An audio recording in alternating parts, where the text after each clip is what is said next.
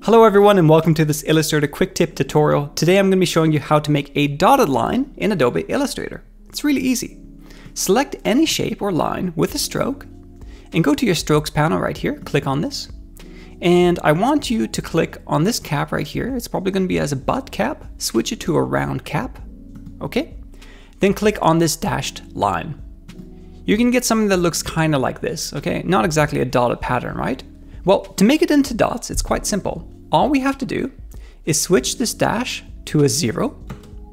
And this gap, we're going to switch it to maybe 10 or something. And this is what we get.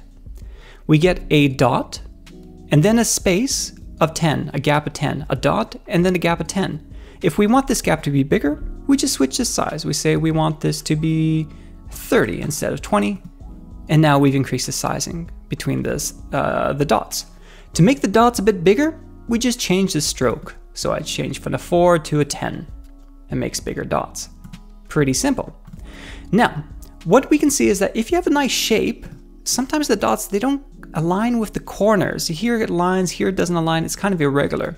To fix that, you can select your shapes right here and go to this button right here. It says Align Dashes to Corners. If we click on this, look, now we have a dot at every single corner, and we have a dot at the beginning of our line and the end of our line. If I turn that off, look, it's not symmetrical. So this button basically makes it symmetrical.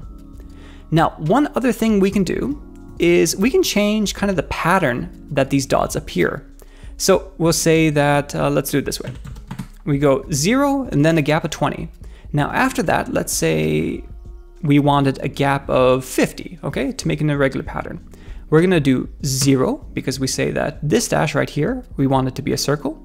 And then after that, we want a gap that's 50 points. And we press enter, we get that. So a point, a 20-point gap, a point, and then a 50-point gap. And look at that.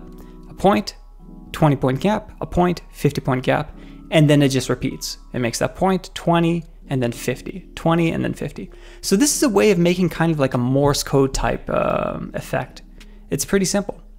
And that's all it takes to make a dotted path in Adobe Illustrator. I hope you enjoyed that. I hope you learned something new. If you have any questions, write them in the comments below. Hit the like button, subscribe, and of course, as always, check out our other videos and have a great day.